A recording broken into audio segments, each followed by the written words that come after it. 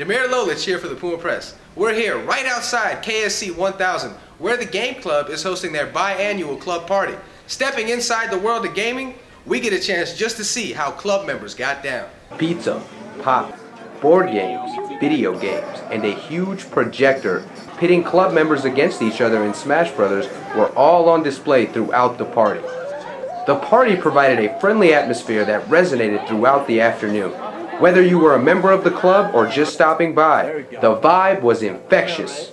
Hey, go in there and get some pizza, man. Seriously. Yeah, it's kind of like Club founder and president Chance Jarris explains how the Game Club started. My original idea behind Game Club was if this person met this person, who met this person, who met this person, and they exchange ideas in games and how to beat this boss they're stuck on and all that jazz, it would be a ripple effect. Honors Director and Club Advisor John Douglas touched on the many benefits of club participation. If you're willing to put yourself out there, it pays off huge dividends because it does give you a network of people that you can depend on, to lean on, to help you get through, the tough times, the stress.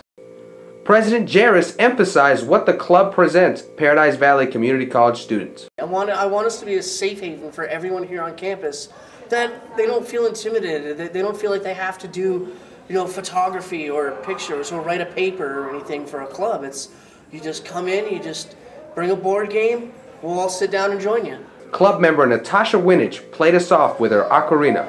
This has been Damir Lolich and Igor Komlenovich for the Puma Press.